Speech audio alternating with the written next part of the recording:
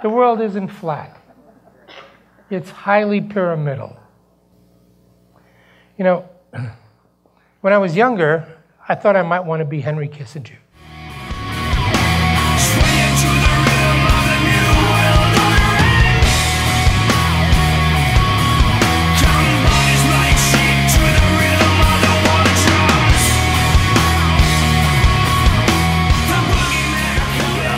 Call him the President Emeritus. Lesley Gelb of the Council on Foreign Relations, who used to be the actual president, is here tonight to speak on something about how common sense can fix our foreign policy or our relationship with the world. So yeah, we're here for the real common sense.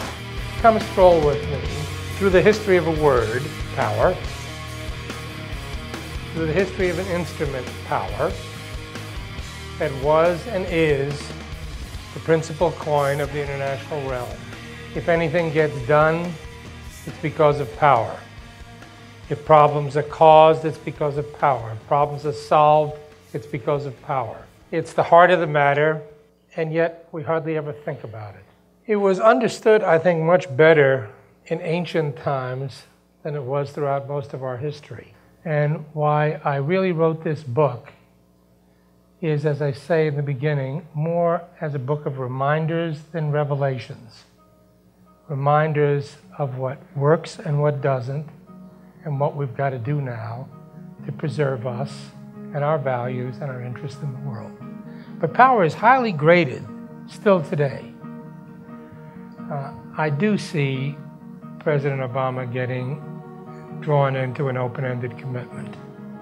He says he's narrowed the U.S. objective there to merely ensuring that Al-Qaeda never regains a foothold in Afghanistan. He talks about doing all the very same things in terms of nation building, economic and political, that Bush was talking about. So nation building is brought in through the back door. Everything's upside down in our foreign policy because the entire global war on terror that has just been renamed under the Obama administration continues. So we're going to try to ask some pointed questions, especially if he goes off and, on some tangent about the war on terror. So military power, while still very important, has moved aside for economic power. And economic power now plays a much more central role than it ever has in history. Always was important, obviously. Military power was the storm. But as economic power came to the center stage, everything slowed down because economic power works like the tide. And you have to think of it that way and use it that way. I hope, that he'll have to respond to something serious.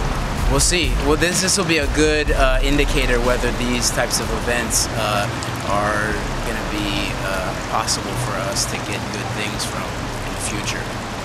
I believe that the future of the United States will not be determined by what happens in the mountains of Afghanistan, but by the fate of our economy and the world economy. And that must be the focus. And that's not just a matter of giving a speech or going to a G20 conference. It requires an understanding of how the government works and how it will handle the presidential policies. I thank you very much. Lesley Gelb, use real common sense or we're going to provide some for you. Okay, as a Jewish man and it being Passover, I think that I really feel the need that we hash out this Mossad terrorism thing. Because the reason that I interject... a half hour's conversation, forget about it. No, not a half hour, just like a couple minutes. And let's start down the track. Okay, I appreciated that you brought up that Iran, that in Tehran they held rallies in support of the United States after 9/11. But then after that you portrayed that as the lone sort of support in the Arab world for the United States after 9/11. The Persians are not Arabs. Okay, I know, right, right, I understand that. But I mean, then after that you said that they were the sort of the lone in the Middle East. Then let's say, okay, all right, thank you for clarifying that. So the reason I brought up they were celebrating Mossad agents in New Jersey on 9/11, and so to me it. What did you just say? Mossad agents were celebrating in New Jersey. They were filming the World Trade Center in smoking ruins and celebrating. Utter bullshit. It's not, sir. It's utter bullshit. Go looking forward. Forward is not an anti-Jewish rag, is it? They reported it. And the thing is that you talked about terrorism as a collective global problem. That's true.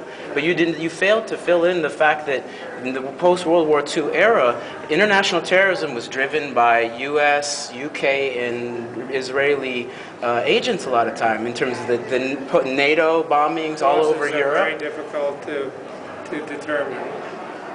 But I hold those who commit the acts responsible for the acts.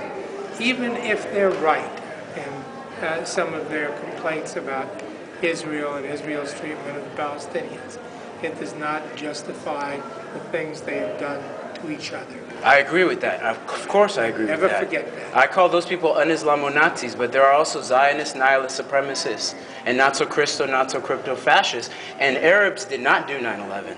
There is a recent scientific paper published just last week that should have been on the front page of every newspaper. Who did 9/11? Rather than Al-Qaeda and Taliban, I would say CIA, MI6, Mossad. Oh, They were. It's true, sir. Look, Did Osama bin Laden stand down the FBI and NORAD?